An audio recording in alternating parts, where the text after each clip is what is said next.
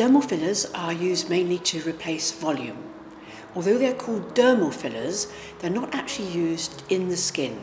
They're used nowadays a lot deeper within the cheeks, the temples and the tear troughs. The tear troughs is an area just below the eye where, if they're quite hollow looking, can make you look tired. Many people come like yourself to see me asking whether dermal fillers are going to be suitable for them.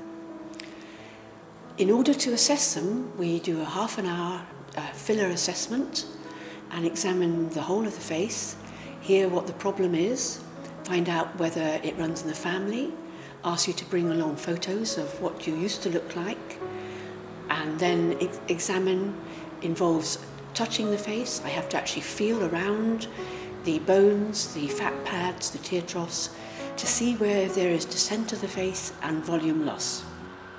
I can then advise whether dermal fillers are suitable for you. Very often they are, and we're using a lot more dermal fillers now than doing surgery. About 5-7 years ago, we would be offering lower eyelid surgery and cheek lift. Now we have a lot more we can offer using dermal fillers, such as Restylane with lignocaine, Restylane Perlane with lignocaine, Juvederms, Juvederm Voluma. There are lots of different fillers which are best for different parts of the face. Technique for filler is also very important, and if you're considering filler around the eyes, it's a very good idea to go and see somebody who knows the anatomy extremely well, such as an oculoplastic surgeon. Here at Clinica London we have 2 oculoplastic surgeons who do filler treatment around the eyes, the cheeks and the temples. Myself, Jane Olver, and Brian Leatherbarrow.